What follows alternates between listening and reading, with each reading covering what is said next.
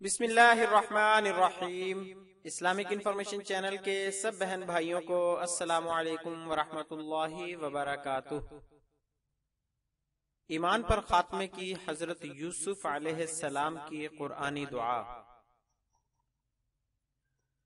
بلا شبہ مرتے وقت ایمان کی سلامتی ہر مسلمان کی خواہش ہے، کیونکہ ایمان کی حالت میں موت نصیب ہونا انسان کے لیے دنیا اور آخرت کی کامیابی کا سبب ہے۔ آج کی ویڈیو میں اسی حوالے سے ایک قرآنی دعا پیش کی جا رہی ہے۔ یہ دعا قرآن پاک کی سورہ یوسف کی آیت نمبر 101 سے لی گئی ہے۔ یہ دعا حضرت یوسف علیہ السلام کی دعا ہے۔ اس دعا میں حضرت یوسف نے اللہ رب العزت کی بڑائی بیان کرنے کے بعد ایمان پر خاتمہ ہونے کی دعا کی ہے۔ اب آئیے اس دعا کی تلاوت اور ترجمہ سننے کی سعادت حاصل کرتے ہیں۔ اعوذ باللہ من الشیطان الرجیم، بسم اللہ الرحمن الرحیم۔ فاطر السماوات والارض انت ولیی فی الدنیا والآخرہ توفنی مسلما والحقنی بالصالحین۔ ترجمہ: اے آسمان و زمین کے پیدا کرنے والے، تو ہی دنیا اور آخرت میں میرا ولی یعنی دوست اور کارساز ہے۔ تو مجھے اسلام کی حالت میں فوت کر اور نیکوں میں ملا دے۔ سورہ یوسف آیت 101۔ اب آئیے اس دعا کو یاد کرنے کے لیے چند مرتبہ دہرا لیتے ہیں۔ پہلے چند بار آہستہ رفتار سے دہراتے ہیں۔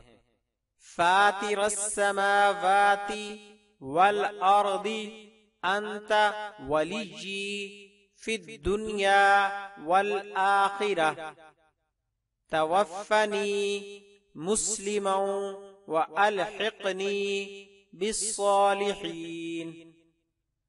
فاطر السماوات والارض انت ولیی فی الدنیا والآخرہ توفنی مسلما والحقنی بالصالحین۔ فاطر السماوات والارض انت ولیی فی الدنیا والآخرہ توفنی مسلما والحقنی بالصالحین۔ فاطر السماوات والارض انت ولیی فی الدنیا والآخرہ توفنی مسلما والحقنی بالصالحین۔ اب چند مرتبہ مناسب رفتار سے تلاوت کرتے ہیں۔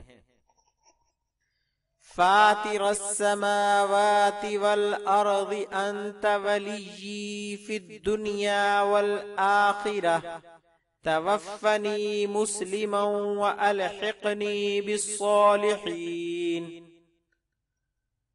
فاطر السماوات والارض انت ولیی فی الدنیا والآخرہ توفنی مسلما والحقنی بالصالحین۔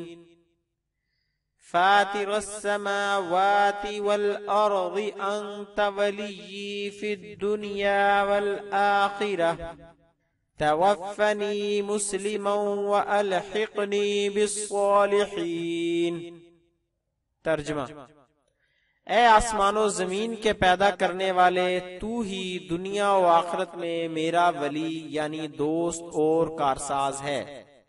تو مجھے اسلام کی حالت میں فوت کر اور نیکوں میں ملا دے۔